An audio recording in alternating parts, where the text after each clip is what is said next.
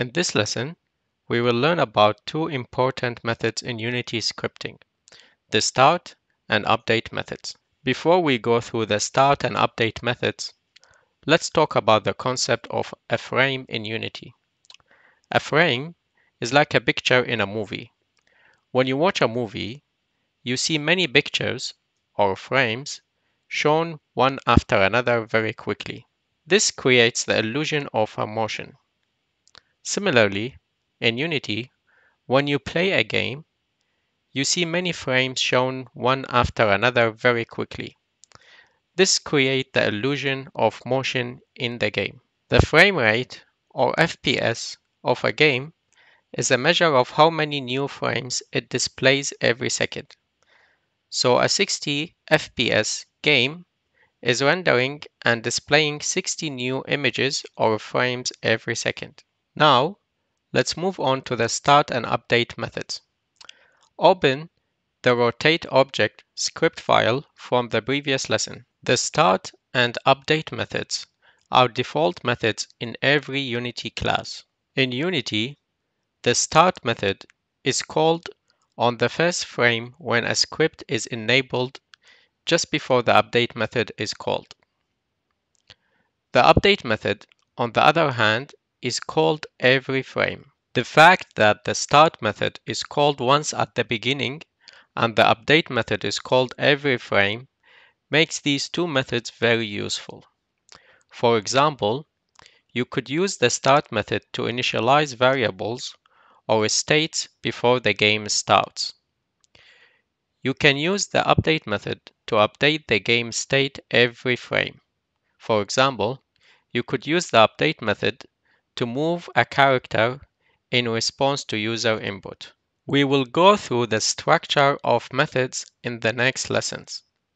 But for now, let's do a simple demonstration. Debug.Log is a very useful tool that we could use to output messages while the script is running. This is very useful for debugging, which means finding and resolving defects or problems in the code. To use Debug.Log in your Unity script, simply call it with the message you want to log. Make sure to put the message between double quotation marks. Let's do that. Inside the start method, add the line Debug.Log,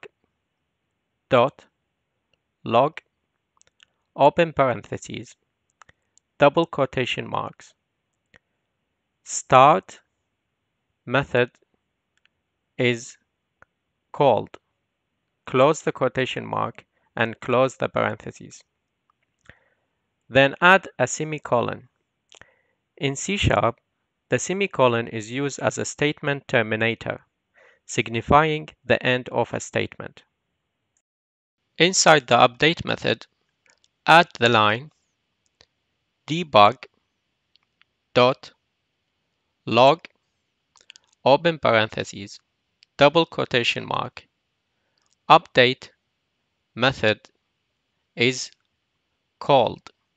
Close the quotation mark, close the parentheses, and semicolon. Save the file by pressing Ctrl and S on your keyboard. Go back to the Unity editor. Make sure the console window is available by going to the Window menu, General, Console, or by pressing Ctrl and Shift and C on your keyboard.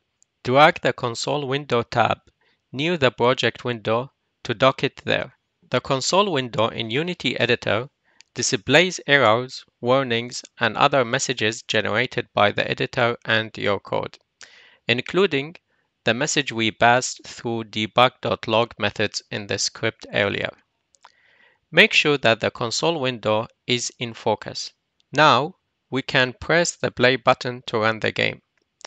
By the way, ensure that the play button is not on when modifying things in Unity, because changes will not save in the play mode. So make sure that the play mode is off if you intend to make changes that you would like to stay. If you are making temporary changes just to test something during the play mode, then you could have these temporary modifications while the play mode is on.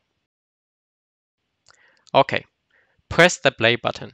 Notice that the messages indicate that the start method was called once, while the update method is being called every frame. If you like to display the number of repeated messages instead of one per line, click the Collapse tab.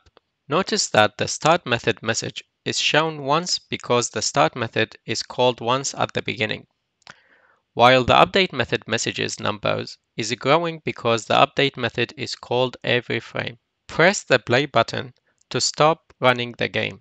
To recap, we learned about two important default methods in Unity scripting: the start and update methods.